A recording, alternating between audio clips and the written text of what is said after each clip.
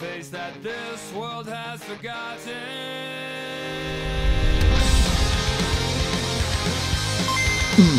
What is up, you guys? And of course, as always, welcome back to another episode of Who Was Really Better.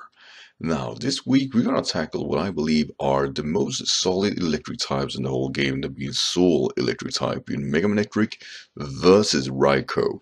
Now, this matchup is actually a very interesting one, mainly because RAIKOU for the longest time was unrivaled, as the potential Soul electric typing wasn't unrivaled till actually Generation 6 with Mega MANETRIC. Till then, Jolteon and RAIKOU was on par with one another, though RAIKOU most often than not was superior between them since it shared similar move pool, but RAIKOU had a broader move pool towards that Pokemon. So it wasn't until Mega MANETRIC was introduced and it got some hefty rivalry really, and it's up to me to go over their stat, move pool, and overall theme to see which one of these two really are better. But before we go into that, I'm really just going to cover electric typing as a whole, since it's a rather straightforward typing, and just define them both and how they work. Electric typing are resisting electric, flying, and steel, and are only weak to ground typing actually, but should definitely be stated that offensively hits resisted a lot of hits towards the likes of being completely immune against of course ground typing, but also does not hit super effectively towards grass type, who usually can tackle electric types really good. That said though, it is a defensive typing and a rather decent one at that. Usually, sadly, electric type are really bulky, and when they usually are actually kind of bad, looking at the likes of Ampharos and of course Electric, for example. That said though, the main niche here is to soak potential hits and hit hard in return, and this is something that they both do, since both are speedier and a bit more offensive than your regular electric type. So with that out of the way, let's talk about the mon introduced first, being RAIKOU. So for the longest time, RAIKOU was actually carved to be the niche electric type legendary. If you don't want to use Zapdos, RAIKOU was your option. And funnily enough, it actually carved itself quite a niche due to it, mainly because while Zapdos is of course having immunity in ground, it does have a plethora of other weaknesses, while RAIKOU clearly has a weakness in ground, but doesn't carry the other weaknesses around, making RAIKOU a bit more flexible defensively than Zapdos ever could be. And in this matchup, it does deal with a different kind of meta due to it, and making of course RAIKOU and MANETRIC really susceptible for this dialogue alone. That said though, looking upon RAIKOU's stats, we have 90 in its HP, 85 in attack, which is fairly high for a potential special attacker. Defense is rather low at 75, 115 special attacks, which is really high, special defense at 100, and speed at 115. So overall, I would say that RAIKOU, while being offensively super caliber, that is very high speed and special attack, and even a fair attack to be capable and actually be capitalized on, I definitely would say that RAIKOU has a really good mixed defensive stat, which makes this Pokemon fairly bulky considering what it does represent, and actually are a fairly balanced Pokemon. The only thing that does let it down is its defensive stat, and even at that, with 90 base defense over HP, you really aren't that threatened out that often, making RAIKOU a really good and very good defensive and offensive threat on the field. Another thing that really is interesting is its ability in pressure, which is something most legendary do get for some reason, I should say.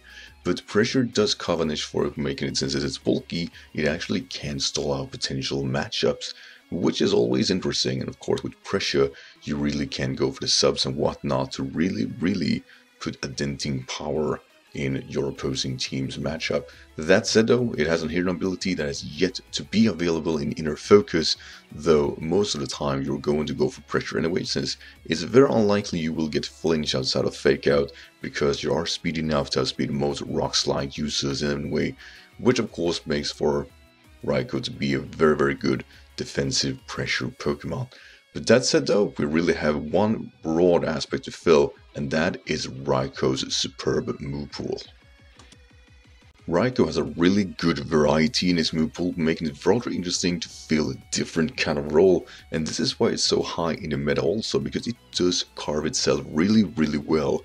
We have the likes of Extra Sensory for a Psychic type move, Discharge, Calm Mind, Thunder, Reflect Light Screen, Thunderbolt, Shadow Bolt, Volt Switch of course, to the likes of Thunder Wave, Bulldoze, Snarl, Signal Beam, Iron Tail, Magnet Rise, and also Throat Chop. That said though, one really should look upon, of course, the event move that it was given in Generation 5 with, of course, sadly I should say, the rash nature towards it, making it not able to outspeed base 100 mons or in level 50 speed time with them. So not 115 but 100 is to boost your special attack and lowers your special defense. But then we got access to the likes of Sap Cannon, which is really irrelevant, but we got Aura Sphere, Extreme Speed, and Water Ball. And Water Ball, of course, in range dance capabilities with Sap Cannon or Thunder. Really, Thunder is probably going to go with. It really does make that this becomes a 100 base power water move. And of course, when I capitalize on a Sunny team, this Pokemon can pull that off too and give me actually a pretty proper fire move based on it. Aura Sphere, of course, is really great for a Pokemon that can wall it, such as Tyranitar, for example, to Javelin instead of a Sandstream, and of course try to wall it out. With Aura Sphere, you feel a really important niche to Raikou, definitely making it able to hit super effectively, and of course Extreme Speed, while not necessarily the most interesting part, remember since you cover base 100 with that, Extreme Speed is really nice, and of course definitely should be stated, 85 base attack is not necessarily that bad, making Raikou a very interesting Pokemon as a whole. Another very cool aspect is that Raikou, due to this matchup, can capitalize on, of course, items, Leftovers, Calm Mind, or Assault Vest really does benefit this Pokemon quite a lot. I really prefer the Leftover Calm Mind set, mainly because it does allow this Pokemon to be a setup sweeper. With Substitute, Calm Mind, Hidden Power, Ice, and Thunderbolt, you usually cover your tracks fairly alright, and of course, in the end of the day, you really just want to spam your stabs anyway, and while Hidden Power Ice do cover the worst for, of course, the likes of Gliscor that you can be facing in UU, it does capitalize fairly alright even in OU due to, of course, the latter's T dominating that tier. But of course, with all this said, Raikou a very good Pokemon, and is whether or not Mega MANETRIC, which got revisited in Generation 6, really does outperform Raikou at all. So if we're looking upon Mega MANETRIC, they actually are very similar. They really are enforces that they were defining the same thing. Regular MANETRIC has a similar stat distribution, but are far worse than Raikou. Mega MANETRIC though kinda enforces that same idea and concept, but with a lot more offensive prowess involved with it. So the HP is 70, 75 and attack, defense are both at 80 and the special attack and speed are at 135, making this one of the fastest electric types in the game and definitely one of the strongest electric types in the game. It makes this Pokemon one of the best pivot users in the whole game, definitely a Volt turn core, since it does hit so hard with Volt Switch with 135 special attack. Yeah, that's gonna sting anything. But it definitely should be stated here that while MANETRIC here has higher defense than Raikou, it has a less HP by 20 base, making it less capable of taking defensive hits, and of course the special defense are also lower by 20 base, so it's definitely less bulkier, but also hits a lot harder. Now when it comes to ability, we can talk about the things that it has before it Mega Evolved, being Lightning Rod and Static, not necessarily the most capable ones, though Lightning Rod is clearly a lot better. It definitely can capitalize on that before Mega Evolving, but when we have Mega Evolve, we have Intimidate. And while that doesn't sound too interesting, what that does allow is for priority user to be less effective towards it.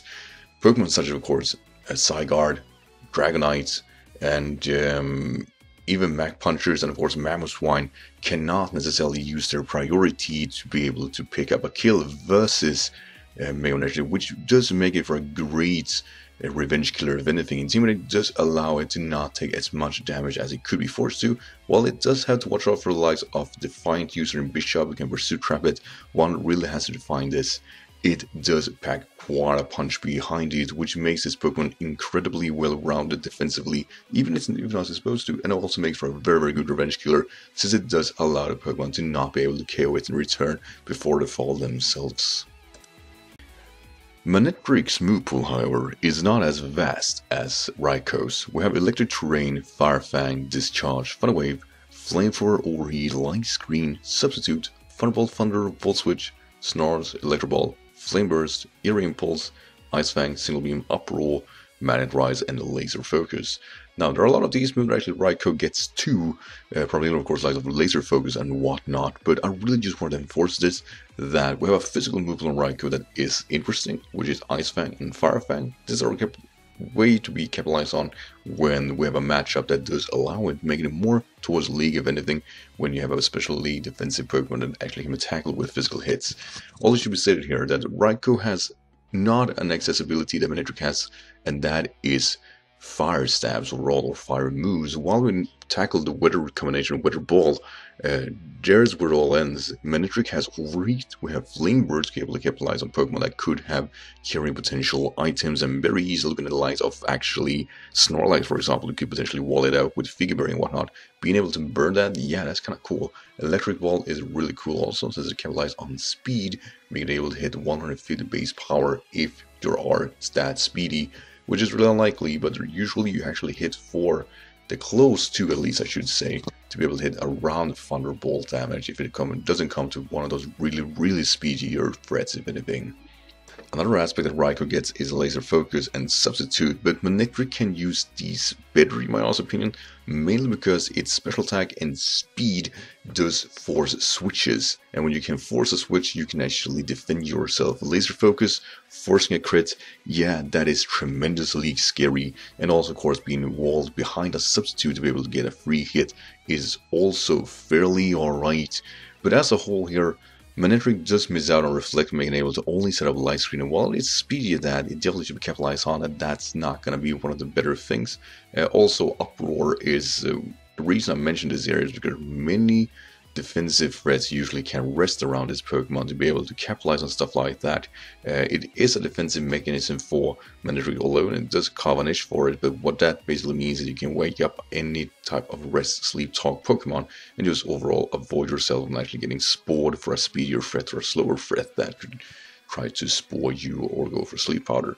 That said though, Electric Train is kind of nice, but doesn't necessarily fill a lot of niches towards MANETRIC, but one thing it does kind of resolve is that with Hidden Power Ice, Fire and Electric combination, you are good to go against almost any matchup, making MANETRIC a very scary and potential threat if anything. So what this dialogue comes down to is whether or not if RAIKOU's overarching theme and bulk really does outperform the offensive prowess of Mega MANETRIC. And going into this dialogue, I was a bit split about it, because I actually think both of these Pokemon are on par with one another, and I have a hard time deciding which Pokemon I prefer as an overarching theme towards the matchup itself. But what it all boils down to, in my opinions, is what they resolve as an electric type, because I think as speedier threats they are similar, and while the damage output on RAIKOU could potentially be a lot more harder and more bulkier depending on your item, since MANETRIC is out of an item, it really comes down to which Pokemon works as a sole electric type on its own. And here is where I think things get more interesting, because as stated before, RAIKOU's primary function is usually 2 moves, potentially 3 moves, Calm Mind or Substitute. It can carry Assault Vest and whatnot, and of course it does have access to differential move pool with extreme speed, Aura Sphere and Weather Ball, and while they're all fine and dandy, it does make it less speedier, which also makes it a lot less reliable as an offensive threat. Mega MANETRIC, however, has resolvement to all the issues Electric type can be facing, which is that even if you can hit super effectively towards an ground type, usually you can't do the same kind of offensive prowess towards grass type. We usually are a lot bulkier, which means that Hidden Power Ice, for example, will not be as effective. That means that Overheat, Flamethrower, Flame Burst will resolve a whole lot more, and I think this is what this dialogue comes down to. I think RAIKOU overall has the potential to be a lot better than Mega MANETRIC is, with item and whatnot. It really does stand out to be the superior Pokemon here, but it is so forced down by not resolving the grass type issue. It is not resolving its speed here with the broader move pool it can accessibility to, which does make it less reliable as a whole as offensive threat, which is something MANETRIC is not really having. It is one of the best electric types in the game, and it definitely, in my opinion, are superb to RAIKOU because it resolved the issues RAIKOU were having before Generation 6, and these issues have not been actually resolved till Generation 7. This generation, while MANETRIC as a whole is unrivaled in this area alone. But I definitely will state this, and I'm being completely honest when I say this. Had RAIKOU had accessibility to Aura Sphere Weather Ball potentially here, and being able to have a speed nature or a special attack nature, RAIKOU would have been a lot better. It potentially would have been better than MANETRIC. MANETRIC as a whole really is what I would assume to be the ideal electric type, the soul ideal electric type. We have something that can outmatch even the priority user's physical prowess towards it, because it's not that fair now. They potentially can become bulky due to this. Intimidate resolve a lot of issues that electric type does have. That is that they are speedier, but having lack or a lower bulk. MANETRIC, while still having these issues due to Intimidate, does resolve that kind of its stance, and that really does help out quite a lot. I think RAIKOU's bulk is very good, and I definitely, like I said it here, had it had accessibility to the whole move pool and being speedier, this dialogue would not be that simple. While I would say that Zapdos, Thunderous are still the best electric types in the whole game due to actually getting away of the ground weaknesses, it really comes down to what you prefer, and if I had to prefer something, I'll definitely pick any kind of private Pokemon like MANETRIC really is, because it is definitely, in my opinion, the best electric type in the Soul game, and it has to do mainly because it does pivot on rivalry, and the thing that can stop its pivoting can be hit super effectively versus it, and that's not a good thing. That means MANETRIC has very few issues on switch-ins, though it can potentially be offensively walled out. It definitely should be stated here that so can RAIKOU. So if MANETRIC solves that better, that only means that it has to be deemed better between these two, making, of course, MANETRIC my choice of winner.